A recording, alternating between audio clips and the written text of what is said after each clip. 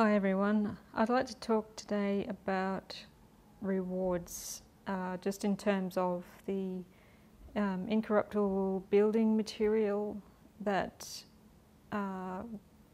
we are to build with on the foundation of Christ. So gold, silver, precious stones versus wood, hay and stubble. So in 1 Corinthians 3, 10-14, I'll just read it. According to the grace of God which is given unto me, as a wise master builder I have laid the foundation, and another buildeth thereon. But let every man take heed how he buildeth thereupon. For other foundation can no man lay than that is laid, which is Jesus Christ. Now if any man builds on this foundation gold, silver, precious stones, wood, hay, stubble, every man's work shall be made manifest, for the day shall declare it, because it shall be revealed by fire. And the fire shall try every man's work of what sort it is. If any man's work abide, which he hath built thereupon, he shall receive reward. So we're to build upon the foundation of Christ. Our works are tested, and if they are gold, silver, precious stones, when they're tried by fire at the rapture, they will not burn up. But anything that is of our flesh, wood, hay and stubble, that will burn up. And a lot of people have, if you look at videos from worksy people or even work sanctification people, they love to come up with lists of, well, you can do this and you can do that and you can do something else, and here's my list of things you can do to get rewards in heaven. And they're just all works of the flesh. It's like, what can I do for God to get my brownie points in heaven? And it's walking in the flesh, not in the spirit. And so what they're actually telling people to do is to build with wood, hay and stubble. And unfortunately, all of that's going to be burned up. So we need to understand what gold, silver and precious stones is in order to be building with the correct building material. And when the verse 14 says, if any man's work abide, gold, silver, precious stones, he shall receive rewards. So because it hasn't burnt up in the fire, whatever is made of gold, silver and precious stones remains, and that is your reward. So we need to understand what that is. We can see that in Revelation 21, what remains after in the fire, burning, what remains from that is part of the new city Jerusalem, the habitation of God. And I, John, saw the holy city, New Jerusalem, coming down from God out of heaven, prepared as a bride adorned for her husband. So the bride, body of Christ. And I'll go on. And I heard a great voice out of heaven saying, Behold, the tabernacle of God is with men, and he will dwell with them, and they shall be his people, and God himself shall be with them and be their God. And 18-21. This describes the new city, what it's built from. And the building of the wall of it was like jasper, and the city was pure gold, like unto clear glass. And the foundations of the wall of the city were garnished with all manner of precious stones. The first foundation was jasper, the second sapphire, the third chalcedony, the fourth an emerald, the fifth sardonyx, the sixth sardius, and the seventh chrysolite, the eighth beryl, the ninth a topaz, the 10th a chrysoprasus, the 11th a jacinth, the 12th an amethyst, and the 12 gates were 12 pearls. Every and every several gate was of one pearl, and the street of the city was pure gold, as it were transparent glass. So yeah, you can see that gold and a whole range of precious stones are part of the building of the new city Jerusalem, which is the body of Christ. So you can see that we have that gold, silver and precious stones as part of us remaining as our reward, and we make up the building of the new city Jerusalem as the body of Christ, the bride of Christ. And that's why it's described in these terms. I've seen videos of, well, not videos, an article of, people trying to talk about gold, silver and precious stones, and they just think it's just like, they either take it as literal gold, precious stones and silver, and that's what we're going to see in this new city Jerusalem, or they try and equate these materials with works of the flesh. So 1 Peter 1 describes the gold, silver and precious stones, and that they are of God and not of man. So let's read it. And as you can see, I've been highlighting stuff that stands out as, what I'm talking about. Blessed be the God and Father of our Lord Jesus Christ, which according to his abundant mercy hath begotten us again unto a lively hope by the resurrection of Jesus Christ from the dead, to an inheritance incorruptible and undefiled, and that fadeth not away, reserved in heaven for you. So our reward is our inheritance, and it's incorruptible, undefiled, and it does not fade, and it's reserved in heaven for us. Who are kept by the power of God through faith unto salvation, ready to be revealed in the last time. And that refers to the rapture. Wherein ye greatly rejoice, though now for a season, if need be, ye are in heaviness through manifold temptations, that the trial of your faith, being much more precious than of gold that perisheth, though it be tried with fire, might be found unto praise and honour and glory at the appearing of Jesus Christ. So the appearing of Jesus Christ is the rapture, of course, and our faith is compared here to gold, even though earthly gold, even though gold is not considered a perishable metal in terms of the whole universe and beyond, the universe is perishable. Everything in it is perishable. So therefore gold is actually perishable, even though to us it seems like an imperishable metal. So our faith is more precious than gold. So it's more precious than anything that's imperishable on earth.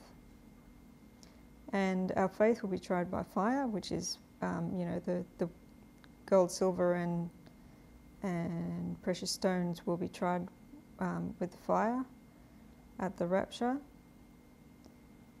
And they will remain. So our faith remains because it's the gold, and that's what happens at the rapture. Whom having not seen ye love, in whom though now ye see him not, yet believing ye rejoice with joy unspeakable and full of glory, receiving the end of your faith, even the salvation of your souls. Of which salvation the prophets have inquired and searched diligently, who prophesied of the grace that should come unto you. Now I highlighted that because what we receive as reward is by grace, and because it is of Jesus Christ. The gold, silver and precious stones well, I'm getting to that point, but it's all Jesus. And we don't work for, we don't do works of the flesh in order to gain reward. We put to death our members and rest and cease from our works of the flesh, reckon our old man dead, and we walk in the Spirit. And when we're walking in the Spirit, God is doing His works through us, and those are what are gold, silver and precious stones, and that is the reward we receive because it came from Him and He gave it to us. It came from Him. He's the one that does the work, and He rewards us even though we didn't do it. It was all Him that did it. So you can see it's by grace that we receive reward, not by works. God doesn't owe us anything, but He chooses to reward us for His work in us. Searching what manner of time the Spirit of Christ which was in them did signify, when it testified beforehand the sufferings of Christ, and the glory that should follow, unto whom it was revealed that not unto themselves, but unto us they did minister the things which are now reported unto you by them that have preached the gospel unto you with the Holy Ghost sent down from heaven, which the angels desire to look into. Wherefore, gird up the loins of your mind, be sober, and hope to the end for the grace that is to be brought unto you at the revelation of Jesus Christ. And that's that same point again, that the revelation of Jesus Christ is another way of saying the rapture, and what we receive at that time, our reward is grace, by grace. It's not for anything we have done of ourselves in the flesh. It's only what He has done through us that He chooses to reward us for, even though we didn't do it. As obedient children, not fashioning yourselves according to the former lusts in your ignorance, but as He which hath called you is holy, so be ye holy in all manner of conversation. For it is written, be ye holy, for I am holy. Just a point on that, I guess people will look at that and say, oh, well, look, we do have to do things. We have to work hard to be holy and everything. But have you tried to be holy? You probably failed if you did. The only way to be holy is to walk in the Spirit. I mean, we are holy because we have the Spirit of Jesus Christ inside us, joined with our spirit, our reborn spirit, and it is holy. But if you want to talk about holy behavior, then the only way to achieve that is walking in the Spirit. There's nothing we can do in our flesh to be holy. And if ye call on the Father, who without respect of persons judgeth according to every man's work, pass the time of your sojourning here in fear. For as much as ye know that ye were not redeemed with corruptible things, as silver and gold, from your vain conversation received by tradition from your fathers, but with the precious blood of Christ, as of a lamb without blemish and without spot. So again, it's comparing silver and gold, which we think of as imperishable, because if you stick it in fire, it doesn't perish; it's refined. But in the scheme of things, any materials, earthly materials, are perishable, because God can just take it out of existence. So we're not redeemed with incorruptible, but with corruptible, we're redeemed with incorruptible things. And the incorruptible thing is the precious blood of Christ, who verily was foreordained before the foundation of the world, but was manifest in these last times for you, whom by Him do believe in God, that raised him up from the dead and gave him glory, and your faith and your hope might be in God. Seeing ye have purified your souls in obeying the truth, obeying the gospel, through the Spirit unto unfeigned love of the brethren, that is, believing the gospel for your brethren who also believe the gospel. See that ye love one another with a pure heart fervently, which is believing that others are saved by the same gospel that you are saved. Being born again, not of corruptible seed, but of incorruptible, by the word of God. So we're born again of incorruptible seed, and the word of God which liveth and abideth forever. So these things are incorruptible and live and abide forever, in comparison to, for all flesh is as grass, and all the glory of man as the flower of grass. The grass withereth, and the flower thereof falleth away. So that bit highlighted in orange is the works of the flesh, anything from man. It's perishable. That is the wood, hay and stubble. It's going to burn up. But the word of the Lord endureth forever, and this is the word which by the gospel is preached unto you.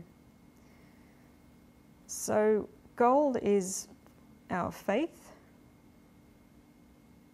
and silver represents the redemption through the blood of Jesus Christ.